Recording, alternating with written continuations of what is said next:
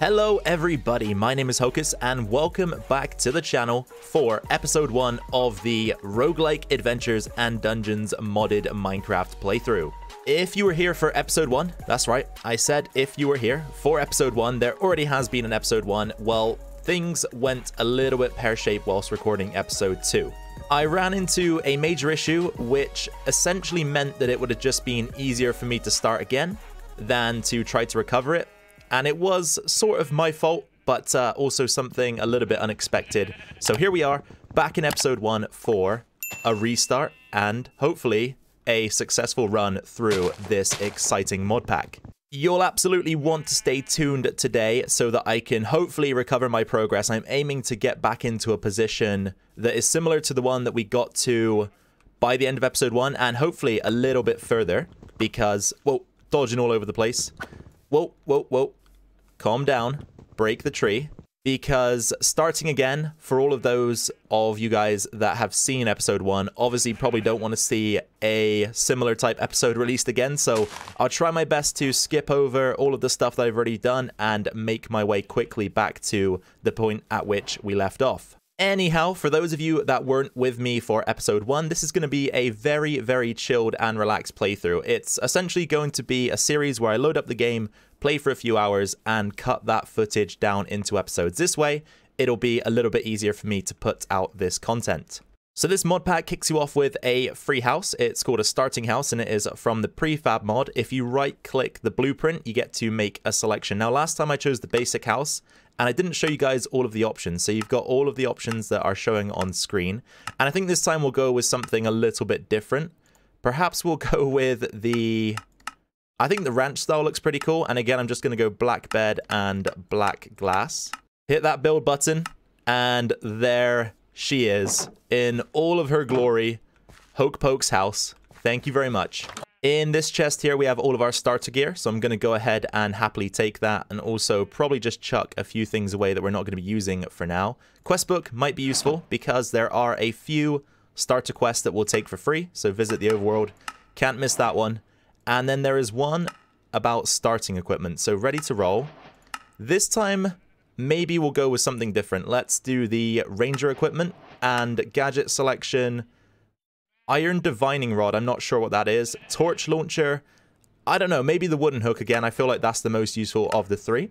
And then again, from the level up reloaded mod, we have the skill book, and you've got to choose your starting class. Last time I went warrior, I'm tempted to do the same thing again. Although I did choose a ranger pack, didn't I? But it doesn't seem like there's anything that would fit that, so we'll just take warrior again. I'm sure that it will be beneficial to us. And let's check out what the crate of ranger equipment holds. Just a bow? No armor? A bow with infinity, but not an arrow? Seriously? I mean, that's not a bad bow, is it? But not even an arrow to get me started? That seems quite cheap. Anyway, we'll have to get over that fast. Let's plant some crops in the garden here. So that's our carrots, potatoes. We've got an aubergine seed. That's pretty cool. Some regular seeds, and anything else I can plant here at the moment. Silkworm egg, quicksilver drop. Nope, doesn't look like it. Let's armor up.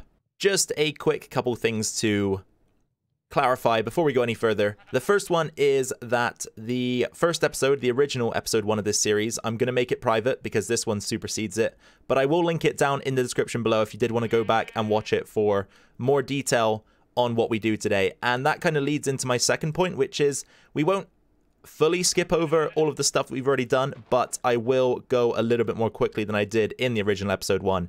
Anyway, on the original episode 1, a commenter named Domantus, he or she left a comment giving me a few pointers about the mod pack and actually suggested I was doing quite well, so thank you for that, Domantus.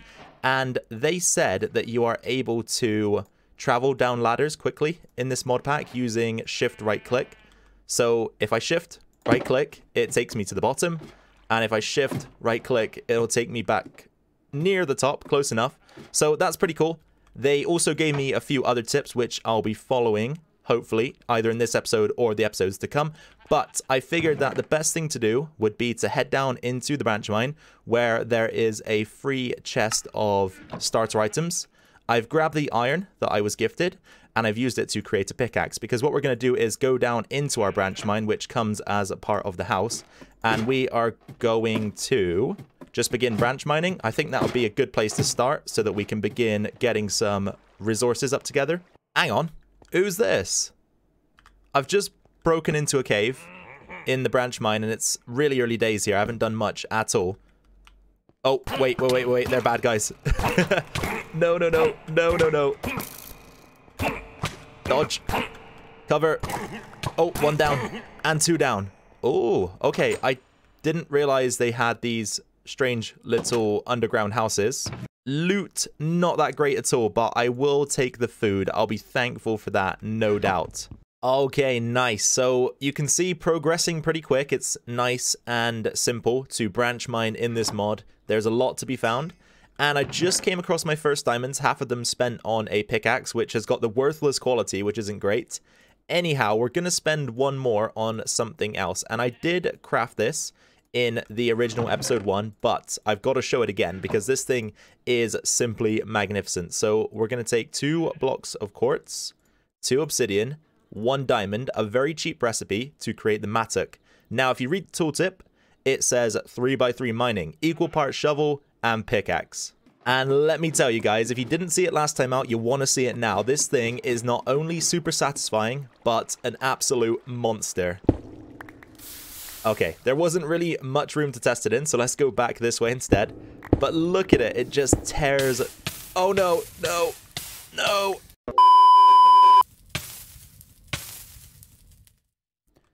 Whew, just about managed to survive that ordeal.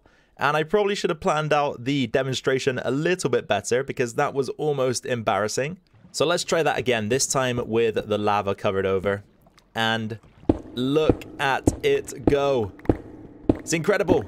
It's super fast, but there is one big issue with it. And that is that when you dig with it, it fills up your inventory pretty darn quick. And this was something that I was in the process of working on in the episode 2 that ended up taking us back to episode 1, if you're following my drift this episode. And it's an inventory issue, right? So inventory fills up fast, and what we want to do is try to solve that. So I'm probably going to look into that again today. There are backpacks, there are bags, and they all pretty much do a stellar job of increasing the amount of items that you can hold. There's probably far more mining to be done, but we are looking a lot healthier on the resource front. So here's what I've picked up so far, and of course there is more to be smelted.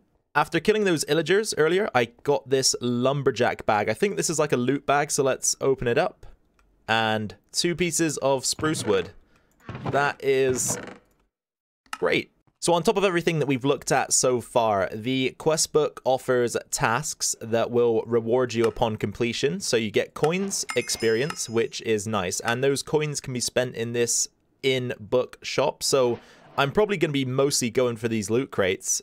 And that means it's probably a good idea to just start building up our coins, because right now we've got 25. And for the best ones, you need 1,000.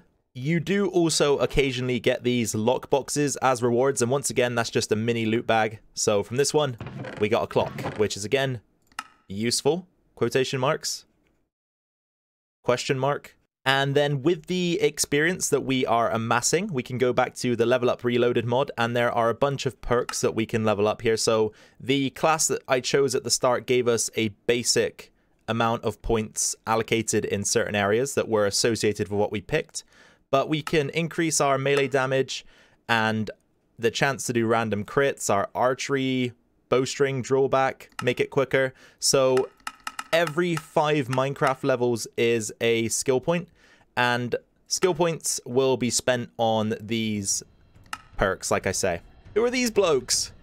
Crimson Knight. Uh-oh, they look tough. Oh, that's a miss. Oh, they're not too bad. I have now found an arrow, though, obviously, which means we can use the bow. And this should just about do it. What was that explosion? I have no idea. Ooh, armor. What's this? Crimson Colt chestplate, +6. We've got +3. Give me that. And it looks... Oh, yes. That looks mega cool as well. Who are you? I think I need to get that guy. Oh, whoa. Whoa. That's where the explosion came from. This could be bad. Oh no, I'm on fire. Okay, that's another knight down, but his friend is right on me. And the dude with the spells is a pain in the butt. Let's do some melee on this guy. See if we can take him. Not too tough, not too tough. Now, where is that shooty fireball guy? Did he vanish? Maybe he vanished. I have no idea, but I'm sure I would know about it if he was in our vicinity. Anyway, that's pretty cool. I'm going to combine both of these, and like I said, that looks pretty sweet. Just popped out to kill some of the local cows, got some leather, and we should be good to go now crafting a backpack. So let's see what it's going to take. First of all, we need this tanned leather, which is bound leather smelted, which is a combination of leather and string. We'll need 4 of those, so 1, 2, 3, 4, and I'll take that back, pop them in the furnace and let it go. Now we need a chest. I've already got one of those, which is perfect. So it should be chest, string, string, string, string, and then 4 of the tan leather. That gives us the backpack, which gives us another 18 inventory slots. So not massive amounts, but it's a step in the right direction. And we can also pop it on our back and it looks super, super slick. I've just turned in a bunch of quests and got some rewards. So let's crack open the lockbox. Oh, gold ingot. That's fairly useful. We've got this slightly larger chest, which is the same size, but just blocky and not that useful. I have a couple more to turn in. So coins, XP, and charcoal. And then for the backpack, we've got coins. Oh, tanned leather. That's good. And ink sacks. So there is a way to upgrade these backpacks, and I'm thinking we go straight for the diamond. So we're going to need 2 sticks, 2 tan leather, and some planks. And if we do something a little bit like that, we'll get a blank upgrade. Then if we take our 3 diamonds, we can combine those in the crafting bench like so, I believe. Then 1 of these guys. That gives us this, which we should be able to use on this guy somehow. Oh, okay. Perhaps we actually have to start at wood and work our way up. So let's see about that instead, maybe. A wood upgrade is made in this fashion. So 3 pieces of wood. And then if we combine the 2, okay, that is our first upgrade. And then I'm assuming it's just a tier-based thing. Yep, so the diamond's going to have to wait. That was a little bit premature, but there we go. Another 9 slots on the backpack, which just about doubles this inventory area here. Oh, baby. So I've opted for the iron, is it greatsword, longsword? Iron greatsword, the iron warhammer, and then finally the iron boomerang. So I think these could be pretty fun to test out. And like I say, I was just on the verge of... Oh, wow. This looks seriously fun. I was just on the verge of heading out to do some exploration. So we're pretty much set for that if I just grab a little bit more food, maybe. And I know that if we head west, there's a desert. And in that desert, I did see a couple things that looked pretty intriguing. Oh, it's actually submerged. So maybe not. I don't know. Let's, Uh-oh. We got company. The boomerang. Is it doing anything to this guy? Oh, it is. Let's get the greatsword out. Oh, no. I was pretty interested to see what this will do. Is that good? Oh, that was good. Oh, that is good. Oh, greatsword. Oh, greatsword OP. That made me jump. Lag. Get him down. Oh, we've got company again. Need to shut the portal down. Is there a way to do that? No! They actually hit pretty hard. Oh, snap. They're still here. The portal is still there, so we have got to be quick. And here they come. Here they come. So, I think it's just a right click. It is. Sweet. Everything back. Nice. Armor is equipped. We are good to go. Come here. Oh, no, no, no. Don't come here. Don't come here. I'm leaving. I'm leaving. Boomerang. Boomerang. Boomerang. The boomerang's quite weak. And that is not really that much of a surprise, I guess. I was hoping for more, though. Alright, we've narrowed it down to this guy. So let's get the warhammer out. See what this can do. Ow. Stop burning me, please. Oh, that was a good hit. No, he's got to go down. No, don't lag, please. Yes. Oh, that was a close fight. Did he... It's like he took my food away from me, or did I eat it all? Maybe I ate it all. Okay, portal down. and we are free to get ourselves back in a position to fight. And I do still want to go in here, despite it being submerged. It might actually not be submerged on the inside. Creeper, creeper, creeper. Uh-oh, creeper.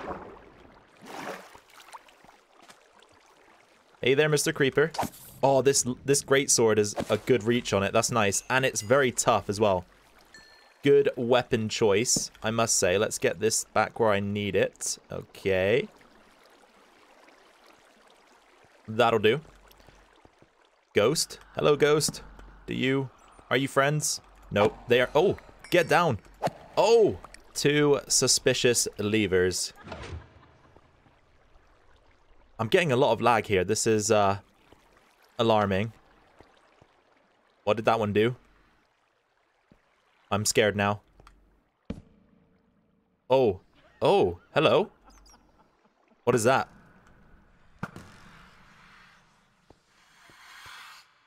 Hello?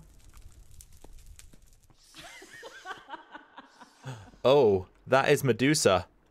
I don't think I'll get involved with you right now, Medusa. We'll just seal her back up. Zombie, what do you got? Or goon, he hasn't got a lot. Spider also does not have a lot. Zombie, 1, 2 hits. This thing's tough. I love it. This longsword is great. Whoa, whoa, you're fast, you're fast. Leave me alone. Whew. Okay, back at base. We are safe. So, let's take a look at the spoils of our small adventure. And what we've got is a mixture of a bunch of things that I really don't know what they do. But I'm assuming that a lot of this rough tweak stuff is healing items, which is cool. And then we've got a bunch of other materials. We've got some of the Crimson Cult boots, but they're very damaged, so I probably won't wear them. I have a bunch of these loot bags as well, which we'll crack open in just a second. But I've added a hotkey for my backpack, so we can open that with it on our back. That is another loot bag right there. And there are some more things hanging around. Some armor, shields, experience, more healing stuff. These spell books, don't know what they do, but I'm sure we'll figure it out eventually.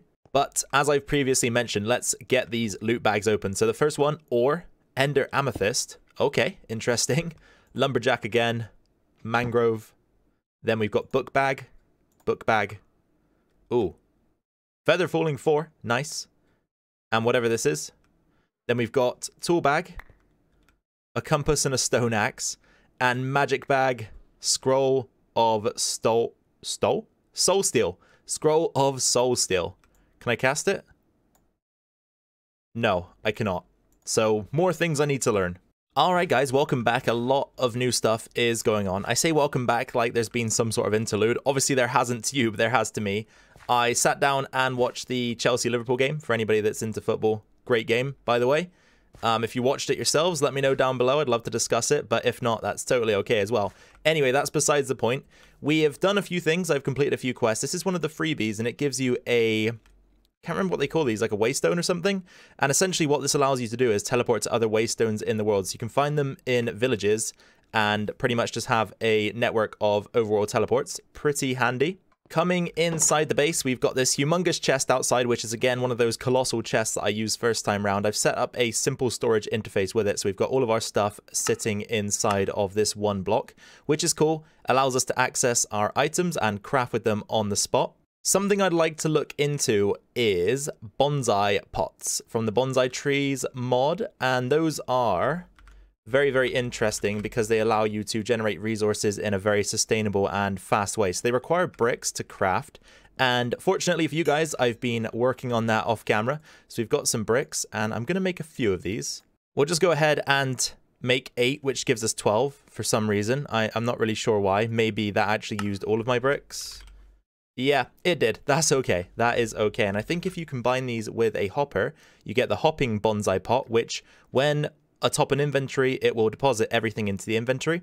Let's go ahead and do 6 of these hopping bonsai pots for now. I think that will be enough to get started. And then we are also going to need saplings. So I'm going to try a silverwood sapling. I'm going to try a spruce. Let's take a jungle.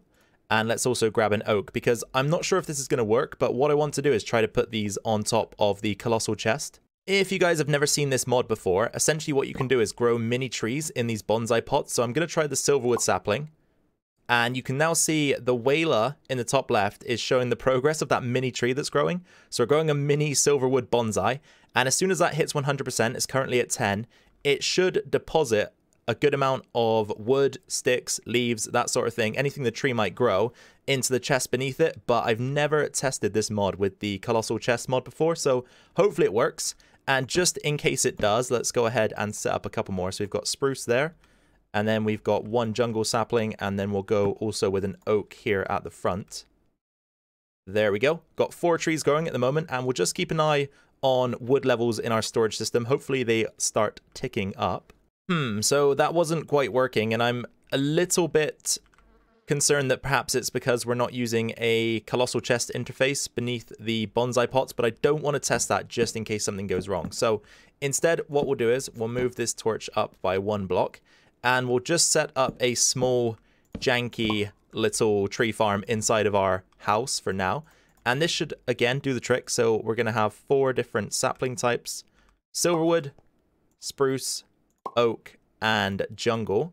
And this time, I'm pretty certain this should work. I'm pretty certain. Spruce is very close, so let's get the chest open. And we got a stick. Really? Okay, over here we got some apples. We got oak wood and a stick, but just a stick? Why is everything being so cheap today? But do you guys know what the super cool thing is about bonsais and their capabilities? The cool thing about it is that if we were to take some saplings from our inventory here, and I've already pulled this up on the right hand side, you can just see how many saplings are available to us. But through Pam's Harvest Craft, we can actually create some pretty cool food-oriented saplings. So we could have a dragon fruit tree, for example. We could also have a banana tree, which is, again, really cool. We could have a peach, or grapefruit, I should say. There is apricot and grapefruit. I thought this was a peach. We can have a grapefruit tree, or there is an alternate to these as well. If we pull up paper, we can make a paper bark tree, which will give us paper. So there are so many options, and essentially what these bonsai pots do is just cut out the need to ever harvest wood. So if we just leave these going, it's just gonna build up, build up, build up, and eventually we'll have loads and loads of resources. And I think what we'll do is we'll take a couple more chests over in the corner here. And again, this is really messy, but I'm not gonna focus too much on how things look in this playthrough. I'm just gonna have fun. We will do a little bit of building here and there, and I will tidy this up eventually, but for now it'll do, just because it's nice to get all of these things just set up and working, and then we can think about form at a later date. But look at these guys. Look at them go. So we're going to get some grapefruit, bananas, we're going to get dragon fruit, and we should also get some paper as well, which is pretty cool, because paper is pretty useful in this mod pack. I've got a use for it coming up anyway. All right then, everybody. That is going to be all for episode 1 of the R.A.D. Minecraft modded playthrough. I do hope you had fun with this one today. I had a blast once again recreating the first episode of this series. So hopefully from here on out, no issues, and we can continue in this fashion, because like I say, it was a lot of fun. So if you did enjoy today's video, please be sure to drop a like down below. That would be much appreciated. Any questions, suggestions, comments, or feedback, or any tips at all on this mod pack, I would be very grateful of those. And finally, if you're new here, then first of all, welcome, welcome. My name is Hocus. I hope you enjoyed your stay on my channel today. If you did, please consider hitting that red subscribe button down below and the bell notification to stay tuned to this series and all of the other awesome Minecraft content to come. So that wraps things up for us, guys. Take care, and until next time, bye for now.